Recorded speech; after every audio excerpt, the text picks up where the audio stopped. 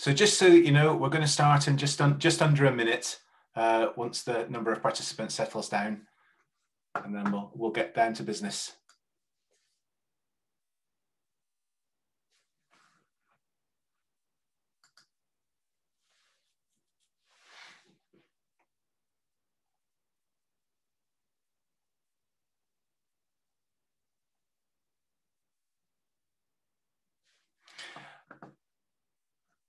So if you're not presenting, if you could just make sure that your microphone and your camera are both turned off. I think they all are, but.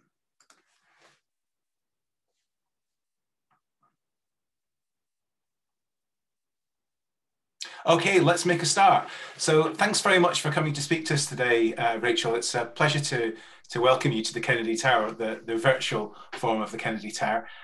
So Rachael Wood is an NHS consultant in public health. She works as a public health doctor for Public Health Scotland, and she's a reader at the University of Edinburgh's Usher Institute and the Centre for Clinical Brain Sciences. She directs Scotland's Congenital Anomaly Register and undertakes research into maternal and child health using routinely collected data.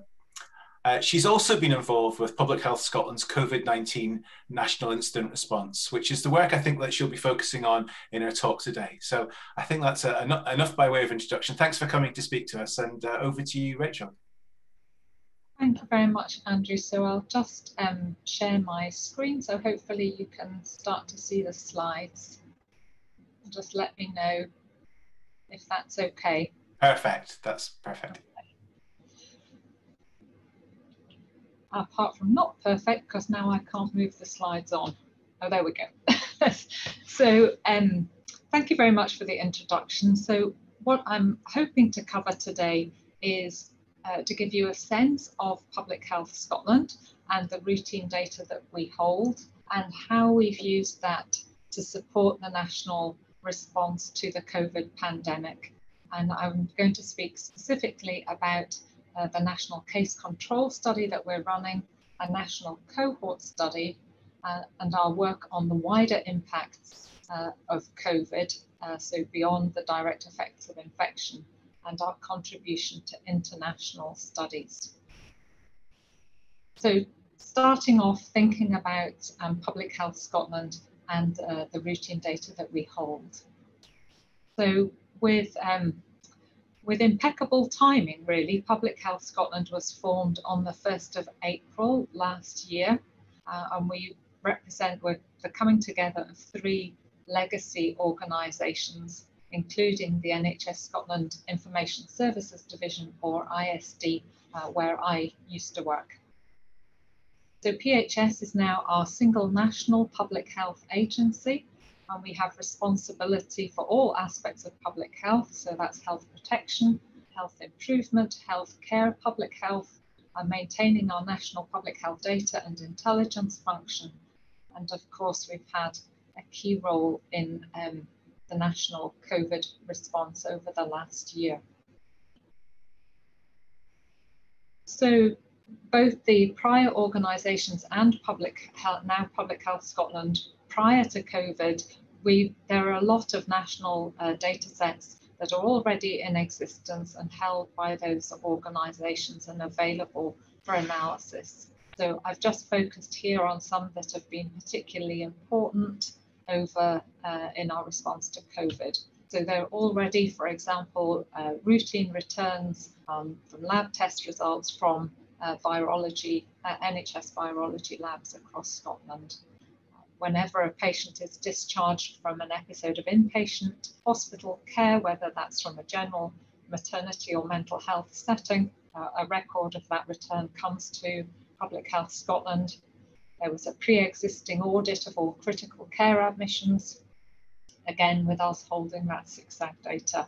And there are established processes in place whereby National Records for Scotland share statutory vital event registration records, birth and death records with us on a regular basis.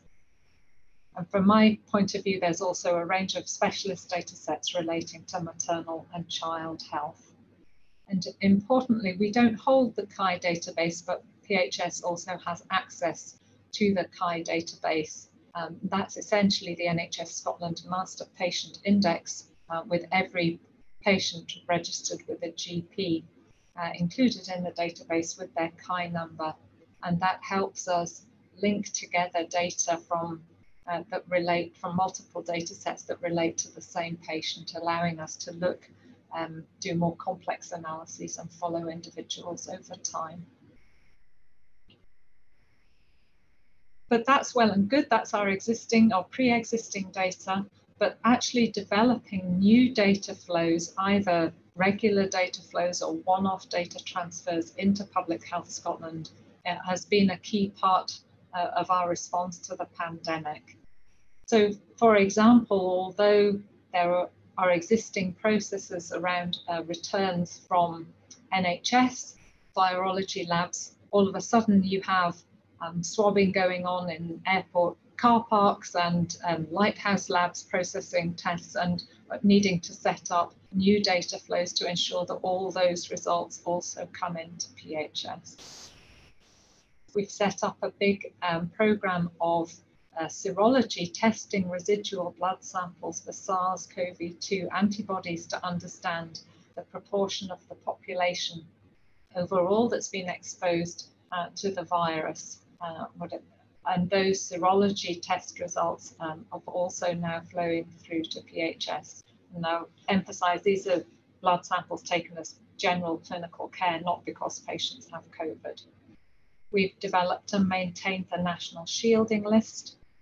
We're central to delivery of test and protect and holding the information that's generated through that contact tracing process. More recently, developing new data returns on COVID vaccination and other more bespoke things. For example, last year, the property reference number was added to the CHI database. So that based on individual's address, so that's a unique reference for every single address in Scotland. And that lets us identify individuals that live within the same household and then examine within household transmission of infection.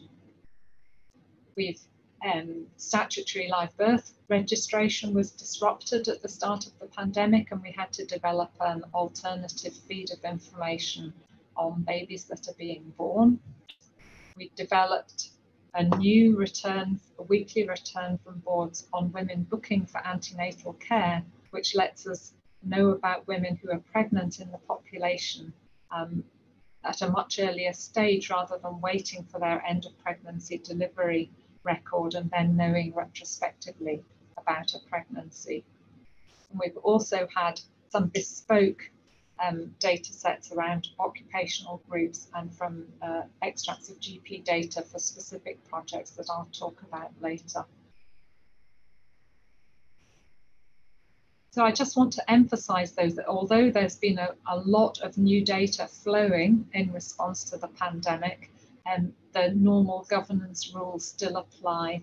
So it's important to be clear that we are still legally and ethically required to ensure that the data that we're receiving and holding and analysing is in line with confidentiality, common law on confidentiality and the law around data protection and individuals' rights. So any new data that comes into Public Health Scotland is subject to a data privacy impact assessment process. And when we want to link different data together to for the purpose of research projects, we're obliged to seek approval from the Public Benefit and Privacy Panel in the same way that external academic groups would be required to. So moving on now to think more about how we've used the data to inform our response to the pandemic. And I'm talking initially about the National Case Control Study that's been established, known as REACT. So REACT is an incidence density case control study. So what that means is as cases of COVID accrue in the population, they are incrementally added to the study database. And by a case of COVID, I mean anyone testing positive for viral PCR test, or anyone with a hospital record or a death record that's coded to COVID, even if they didn't have a positive test.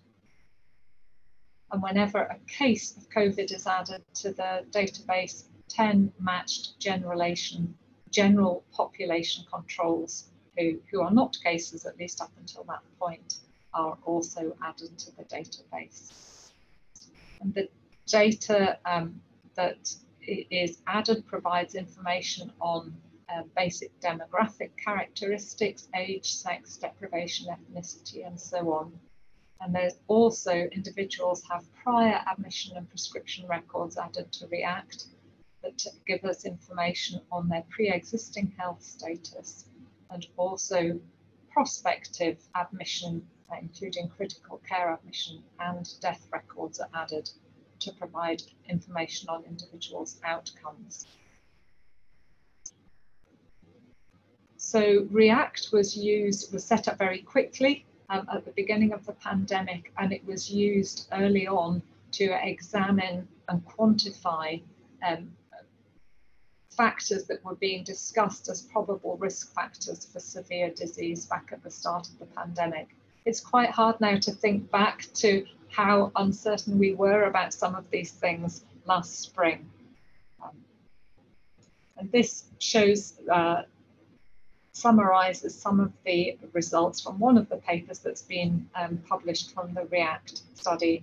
And I've added QR codes which provide direct links to relevant papers if people are interested in following that up.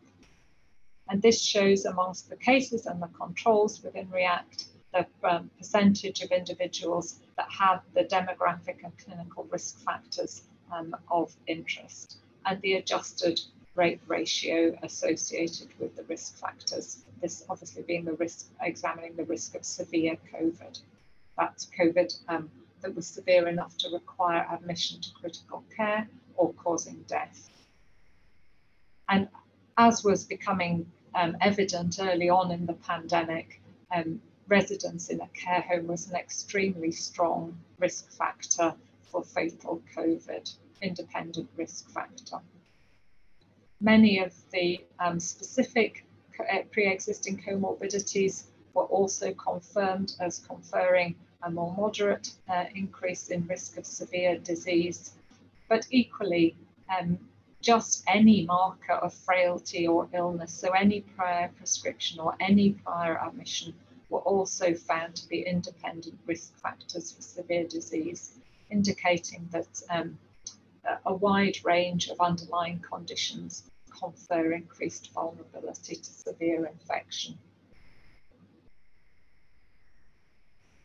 Then the REACT, there's been a number of what you might call spin-off projects from the core REACT study. And one important stream of that work has been examining risk in specific occupational groups.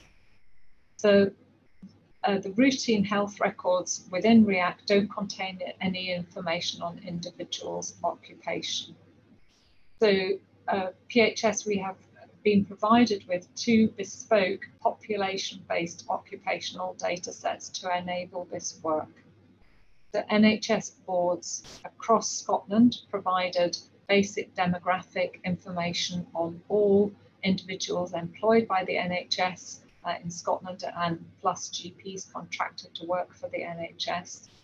And the General Teaching Council for Scotland provided information on registered active teachers.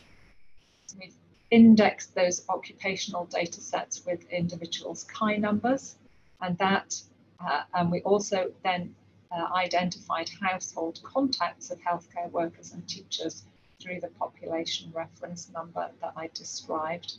And we've linked that additional occupational and household information into the REACT database.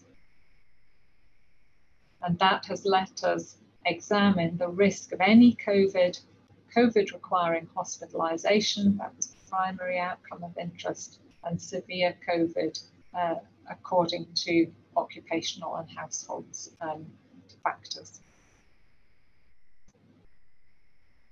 What this graph shows is the cumulative risk of COVID requiring hospitalisation from the beginning of the pandemic up to the beginning of January this year. It's the absolute risk of COVID requiring hospitalisation in women and men and in increasingly older age groups. The risk for the general population is in black, the risk for teachers is in pink, and then healthcare workers is in blue. And what we can see is that the risk is generally higher in men than women, generally higher in older groups than younger groups. But in addition to that, the risk in teachers, certainly in the younger groups, is broadly similar to that in the general population, perhaps somewhat elevated in the just in the oldest age group, but the risk in healthcare workers is consistently and substantially higher than that seen in the general population. And this is a slightly complex slide that then summarises the adjusted risk of COVID in healthcare workers, teachers and their household members. And the analysis has been split into the period up to the end of August, roughly before when schools were closed, or for the healthcare workers, you can think of that as sort of first wave, and then from September onwards when schools have been reopened, or second wave infections for healthcare workers. And if we focus on teachers first of all, the green dot and error bar is showing us the results for any COVID. The sort of browny orange is showing the risk of COVID requiring hospitalisation, and the black is severe COVID. Prior, when schools were closed, the risk of all outcomes in teachers and their household members was similar to that in the general population or lower. And that broadly remains true when schools have reopened, apart from the risk of any COVID in teachers, which is slightly elevated. And that possibly reflects very high rates of testing in this occupational group. By contrast, if we look at the healthcare workers, in the early stages of the pandemic, you might notice that there's no green dot for the healthcare workers here, and that's because it's off the scale at a rate ratio of nearly 9. Healthcare workers were at very, very much elevated risk of any COVID, and that's likely to an extent also to reflect their high access to testing, but also some genuinely increased risk. And the risk of them having COVID severe enough to require hospitalisation or critical care admission or death, healthcare workers were, and their household members in the early phase of the pandemic, were at a 2 to 3 increased risk. That risk is somewhat attenuated in the later phases of the pandemic, but healthcare workers remain at least a 2-fold risk of COVID. Luckily, the risk in their household contacts has attenuated more to be similar to that seen in the general population. And of course, these results have been important in informing response to how infection control, guidance, and so on in different settings. I'm going to go on now to talk about the national cohort study, that's EVE-2. And EVE-2 is EVE-2 because it's essentially a resurrection of a former, the initial EVE study, which was set up in during the swine flu pandemic in 2009-10 to examine the antiviral and vaccine effectiveness against that infection.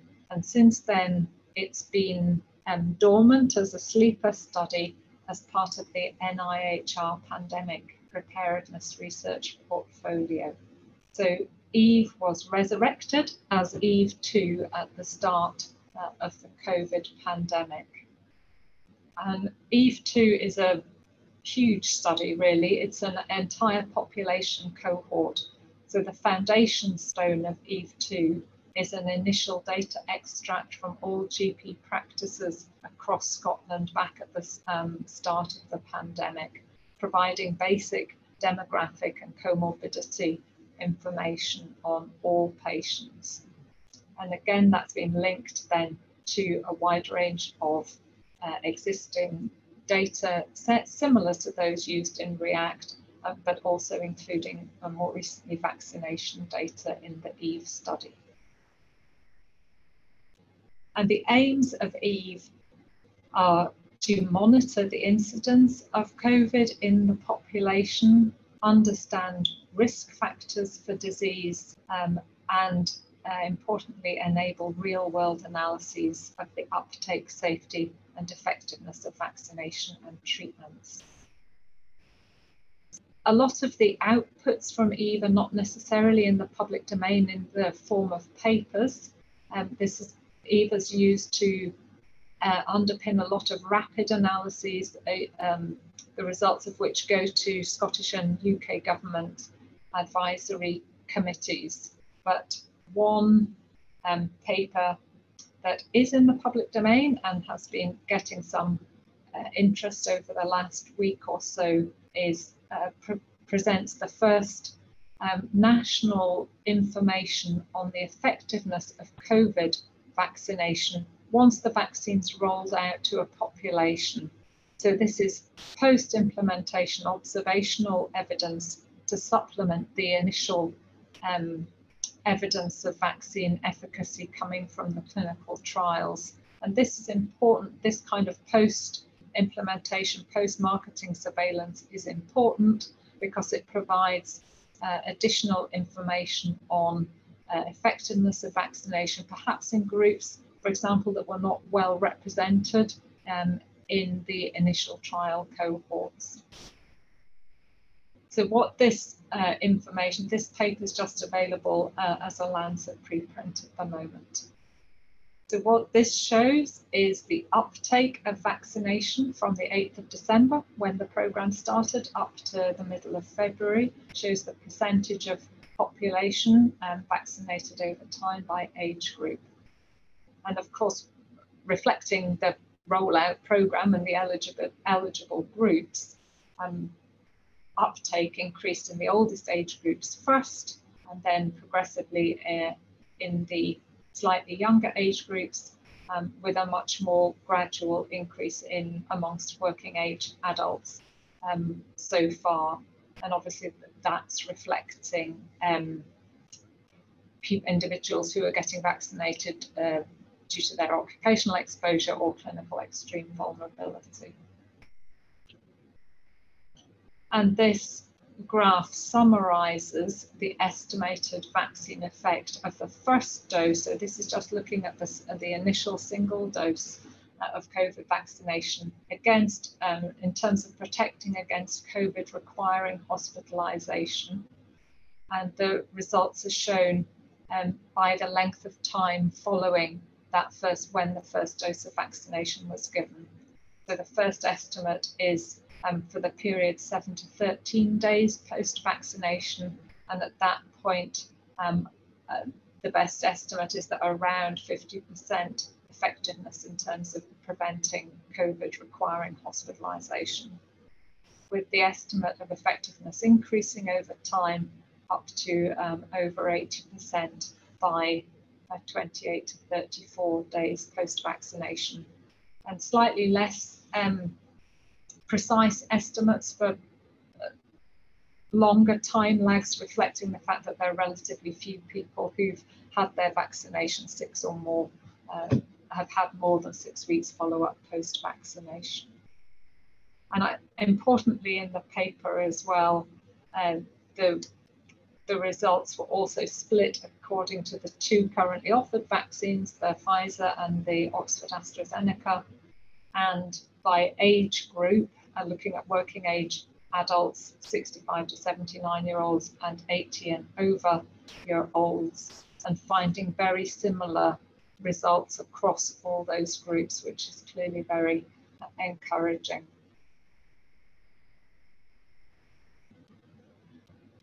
So moving on to just to give a little mention to the COPS study. This is one that's particularly close to my heart. This is a study that I'm personally leading. COPS stands for COVID-19 in Pregnancy in Scotland.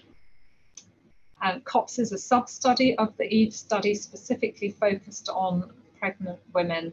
And within COPS, we are bringing together a complex data linkage to establish a dynamic cohort of women in Scotland who've been pregnant at any point since the beginning of the pandemic. And we're using established and novel data to do that, including the new antenatal booking data and bespoke extracts from GP systems on women who've had early pregnancy loss. And we'll use that data infrastructure to monitor the incidence of COVID in pregnancy and quantify its impact on maternal pregnancy and baby outcomes. And COPS will also be used to support real-world analyses of the uptake and safety and effectiveness of vaccination amongst pregnant women, given that vaccination for high-risk pregnant women officially launched a couple of weeks ago in Scotland. And over the longer term, COPS will also be able to support longer term follow-up of women or babies who've been affected by COVID if required.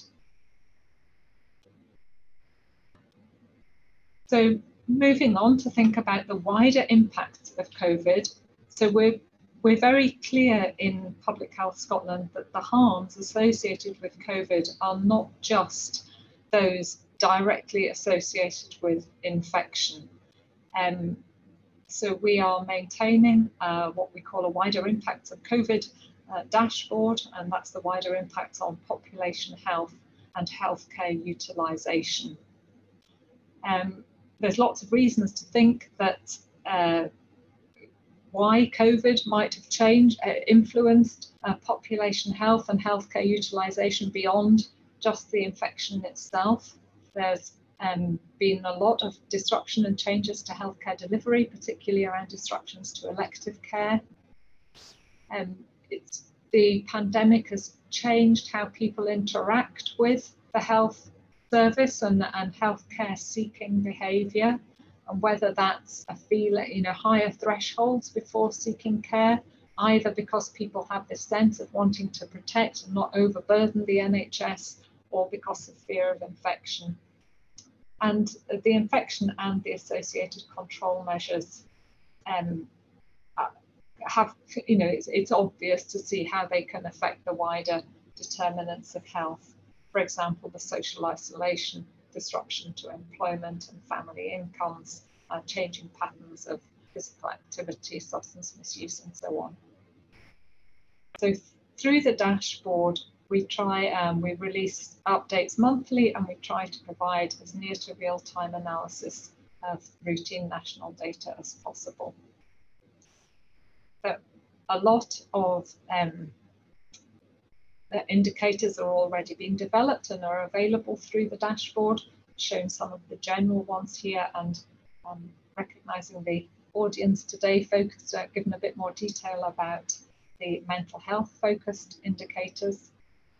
And I have been responsible for development of specific indicators on maternal and child health. And again, recognising the audience, I'm just showing here briefly showing some of the information from the mental health indicators. So this is just a straightforward count of patients being started on a new course of selected mental health medications per week by their GP, and results are shown for antidepressants, for anxiolytics, and for insomnia medicines. There are always big dips in prescribing around Christmas, which can be ignored, but particularly looking at the antidepressant prescribing, a fairly stable rate of patients being started on antidepressants pre-pandemic, and then an enormous fall associated in time with the first lockdown towards the end of March last year, and a gradual recovery in numbers towards, but still not being at pre-pandemic levels. And this is a similar type of graph, but now showing the weekly number of individuals attending A&E departments with mental health problems, shown by age group, with young working age adults having the highest number of attendances. And again, a similar pattern of a very sharp drop in the number of attendances around the time of the initial lockdown, with some recovery, but still quite far below what would be seen as normal pre-pandemic. And the dashboard itself, I guess, is not research as such, but I would emphasize that all the data that's used to build the visualizations on the dashboard is available for download through the dashboard. There's a very simple download the data button, and you can take all the data out. This is aggregate data, I should say, not individual patient level data. You can take that data out in simple Excel format, and a number of academics have partnered with us to download the data and conduct more formal analyses and publish papers on that. So this is just an example from the first paper that was published using the dashboard data. It uses interrupted time series modeling to quantify the fall in and subsequent recovery in A&E attendances, overall levels of A&E attendance, emergency admission and elective admission over the first half of last year. So moving on to the final section, just thinking about contribution to international studies. Everything I've spoken about so far has been very much within Scotland, using Scotland's data to inform Scotland's response to the pandemic. But we're also looking out more broadly, and there's a number of international studies on the go. I've selected IPOP as the exemplar that I'm most familiar with and involved with. So IPOP is the International Perinatal Outcomes in the Pandemic Study. It's looking at to assess the extent to which COVID and all its associated control measures, so lockdown for short, and how that's affected perinatal outcomes, in particular preterm birth and stillbirth. And there's emerging evidence that lockdown has affected those outcomes, and sometimes not in the ways that you would expect. So preterm birth going down quite a lot during the early phases of the pandemic, at least in high income settings, possibly related to lower incidence of other non-COVID infections in women or improved air quality and so on. So IPOP has a global focus. Each country that's joined the study is running its own analyses and contributing fine-grained aggregate data to a central study database, and then the study team will run interrupted time series analysis for each country and bring those together in planned meta-analysis.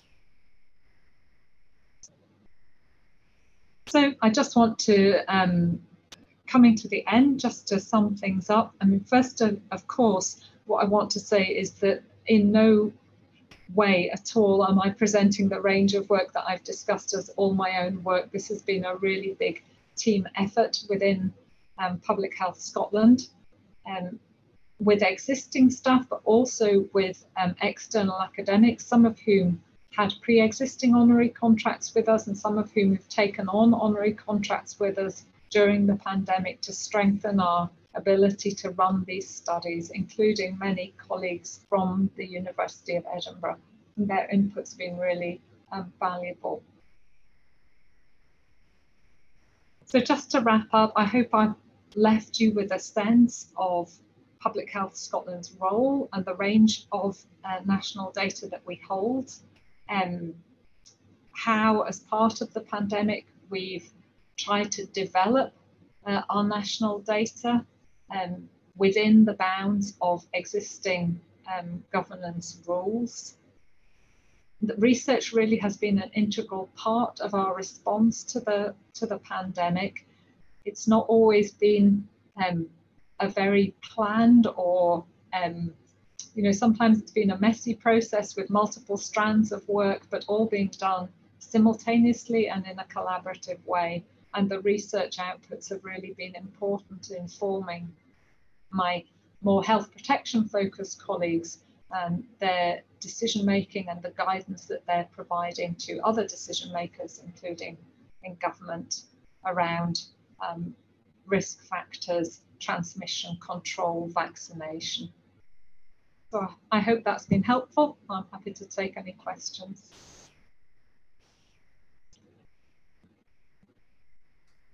Brilliant. Thanks very much, Rachel. That was super. Yeah, so if anybody wants to ask a question, there are various ways of doing it.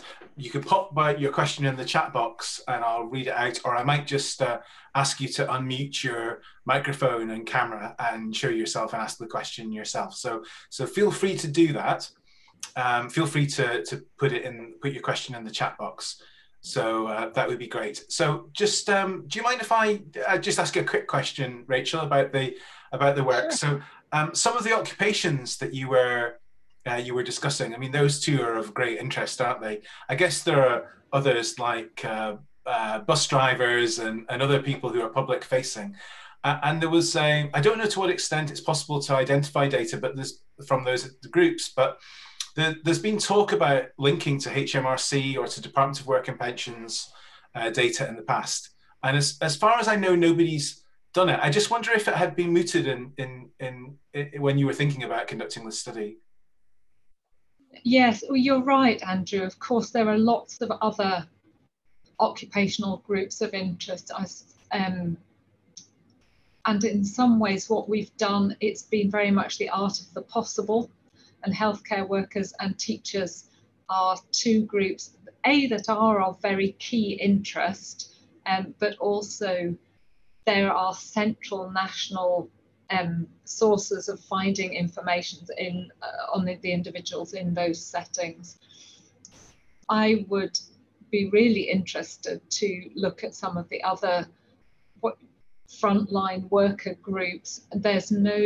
I'm not aware of specific plans to do that, but we're certainly, it's certainly of interest. I know that the ONS have produced a lot of information at UK or England and Wales level on a mortality risk by occupation, because of course the one type of record that we do have occupational information on is our death records. So there is that information there, but looking at the other outcomes other than death, it's really difficult by occupation.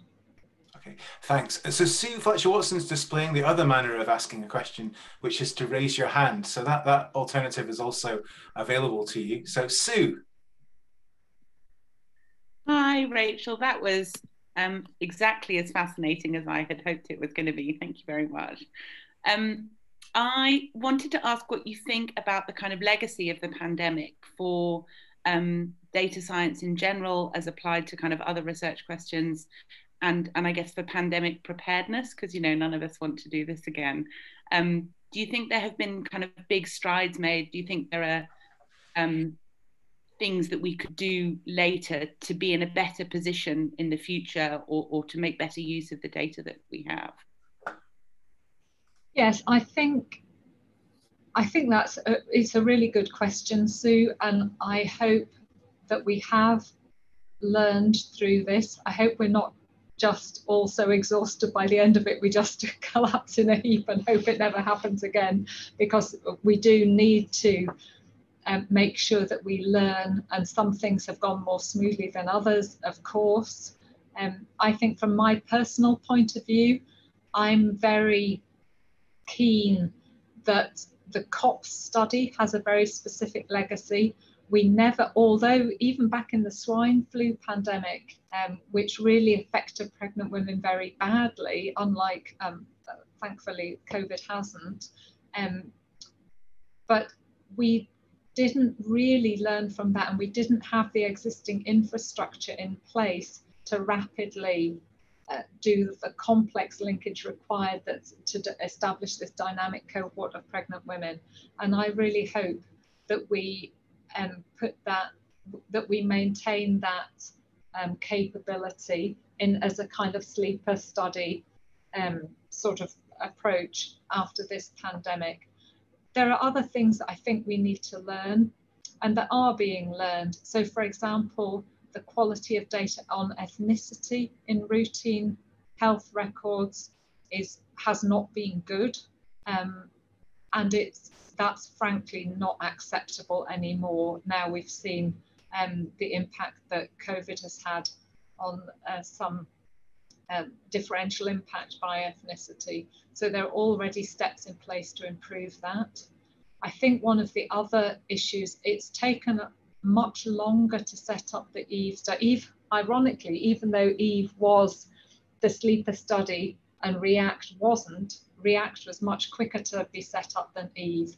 And part of that is because even though EVE was a sleeper study, it was very, very time consuming to get the GP data in. And so our lack of access to good quality primary care data is something else I think we need to tackle. Great, thank you. We have another couple of questions. So I'm going to take Rob McCabe first. So Rob, can you do you want to unmute yourself and ask your question? Oh, there. Hi. Thank you, Dr. Wood. I enjoyed your presentation. I thought your graphics were very clear. I wonder if you, by virtue of hearsay of talking with other colleagues in public health, have heard anything about any evidence for a sustained increase in mental health admissions in Scotland since the pandemic started? There has not been an increase in mental health admissions to my knowledge. I'm not a psychiatrist, and that isn't specifically on the dashboard at the moment, but I think rather we've seen this counterintuitive reduction in care seeking for mental health, which, you know, and then of course it becomes very difficult to disentangle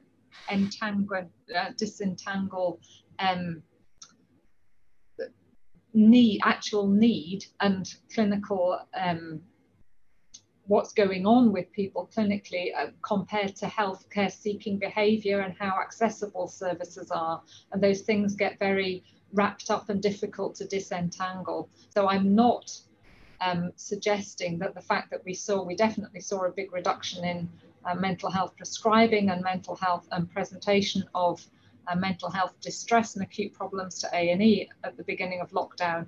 I'm not suggesting that that necessarily should be taken that there was a reduction in population need.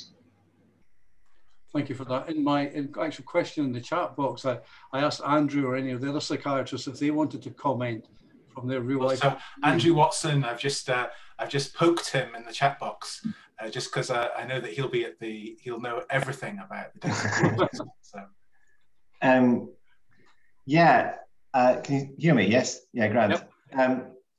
Yeah, I guess it's we did see a fall off after the first lockdown when for the first time in a long time we were below 100% occupancy for many of our wards, but that does suggest one of the challenges about measuring demand on the fixed resource of inpatient beds, because the minute you hit 100%, then it's hard to kind of show that much more demand when you're full.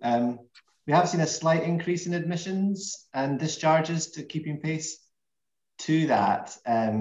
But yeah, really since I don't know, June last year, we've kind of been back to normal business in terms of the demand for the inpatient wards.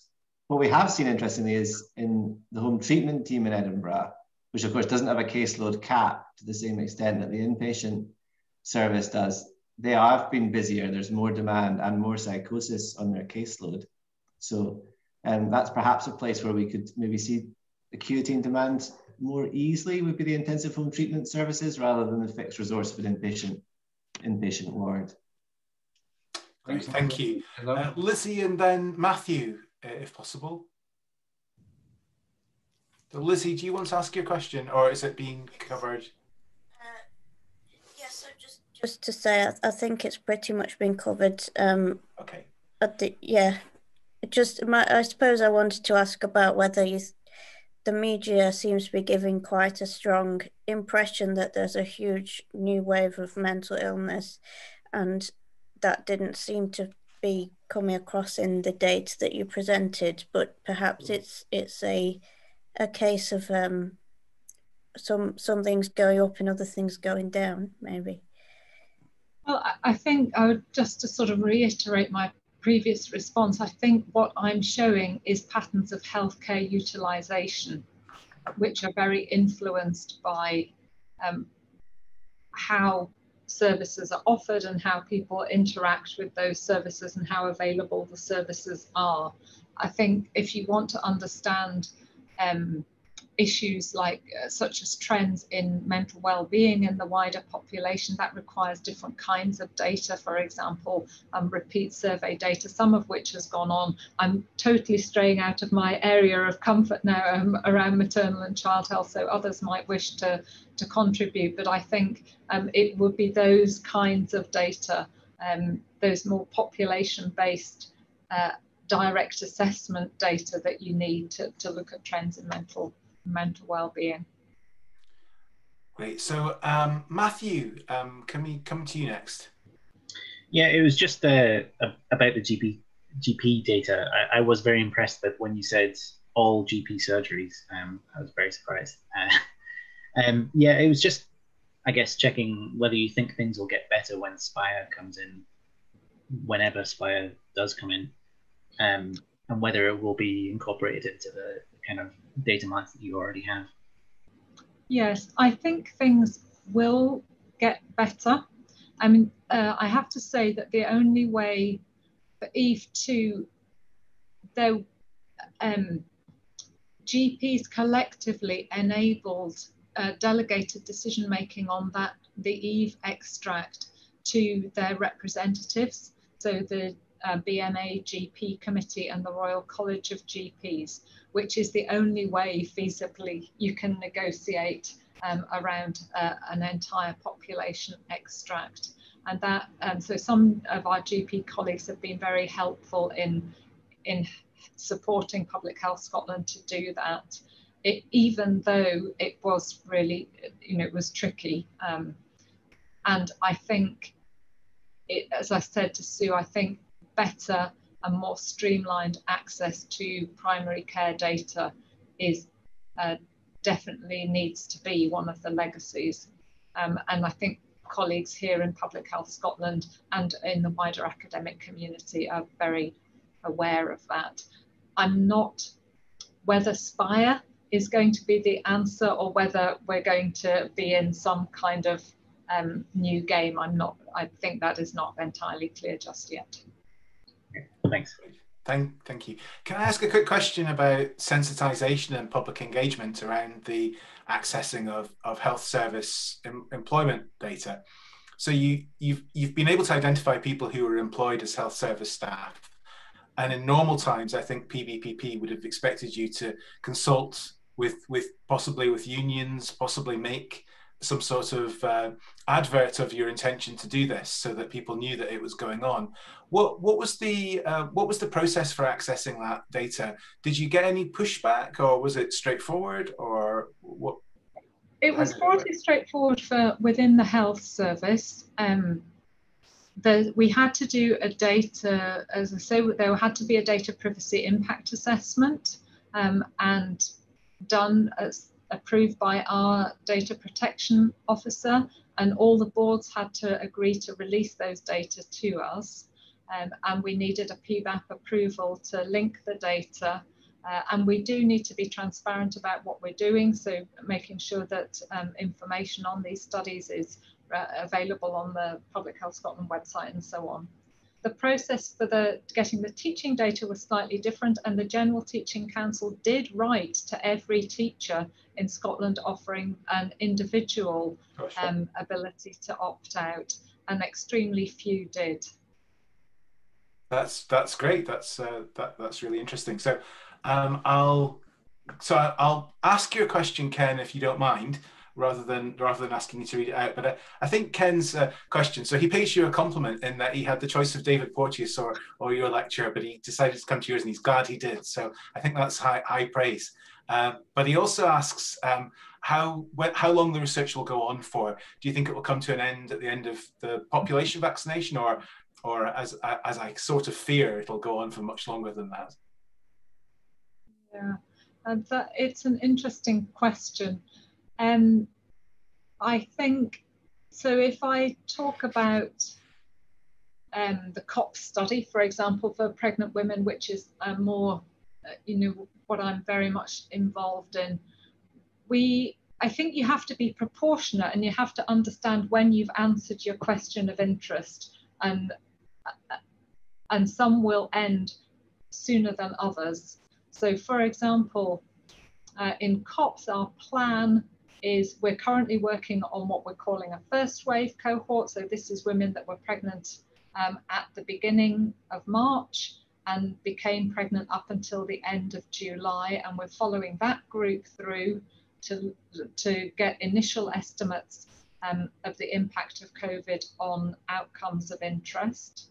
And we're planning to do a repeat analysis on what we're calling the full cohort, which is women becoming pregnant right up until the end of this month, actually, so the current financial year. And I guess what we're hoping is that cohort, of course, there's a huge lag in these pregnancy analyses, because you have to wait the 9 months before the baby to be born and those outcomes to be known. But I think my hope is that cohort, women that became pregnant over that period, they will have the highest proportion of highest risk of exposure to COVID during their pregnancy. I hope that the infection will be at least better controlled going forward.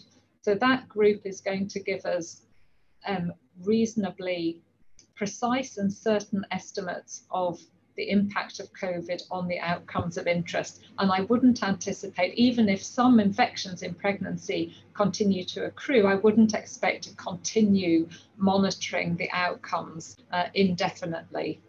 I think monitoring the incidence of infection is a different issue, and that's not research, that's just part of what we do in Public Health Scotland. And in terms of population health monitoring, we monitor flu. I think we're going to monitor COVID ad infinitum, but the sort of answering specific research questions, try and put some boundary around that. Yeah. Obviously, then our next, within COPS, the next phase of interest will be specifically around vaccine safety in pregnancy, and I'm working on that very actively at the moment.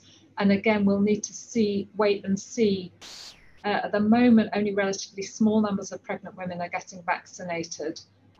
That may expand. So again, we'll make a judgment as to when we've answered the questions that need to be answered. Thanks, Rachel. Sue is dying to ask a question before she has to head off. So I wonder if I could just give Sue the last question, and then we'll wrap things up. Hi, sorry, Rachel, I couldn't resist. Me again. I was really struck by the teacher data, right? And I'm sure many people have been, and particularly the contrast with the fact that certainly on kind of social media and colloquially, it seems to me that a lot of teachers are still very scared about, now going back into the classroom. And I just wondered what your thoughts were on how we can kind of communicate these kinds of findings better to the public to help them with their decision making and reassure them when that's appropriate and so on. Yeah, it's a good question. And of all the work that I've been involved in, the risk to teachers has probably been the most, I don't want to say difficult, but difficult because of the very polarized views that there are, with a lot of people having very firm a priori views on level of risk that are difficult to shift with evidence. And that is quite a difficult space to be working in. And I think it is really important that we communicate in a gentle and clear and truthful manner the evidence that we're accumulating, and provide reassurance where that's reasonable. But also, I mean, I did a public webinar on risk to teachers to try and address some of these issues. And I think it's being very clear that you're not trying to polarize this debate. We're not saying there's no risk to teachers. And of course, all the systems to control infection need to be in place in schools, and teachers, just as anyone else, deserves the best protection that can be afforded to them at work. But alongside that, there is a reassuring message that they don't appear to be at increased risk of severe infection. So I think you're right that it's we have done some public engagement, some of which has been quite challenging to do, but I think it's important that we do it. Absolutely. Thank Great. you. Thanks. Orlando's fascinated by your yes. You're channeling the inner Bond villain there, Sue. That's great. We'll draw things to a close now, Rachel, but just, I mean, I think you can tell by the number of questions this has caused a great deal of interest, and I'm sure we could go on for a considerable period of time asking you further questions and grilling you more. But maybe people might be able to get in touch with you by email, or might be able to reach out to you in other ways. But and the video is being recorded, so hopefully at some point, with your agreement, we can put it online for people who weren't able to make it. That's fine. Great. Well, thanks for having me. Thank you very much indeed. Thank you. Cheerio. Cheerio. Bye-bye. Bye. Thanks, Rachel.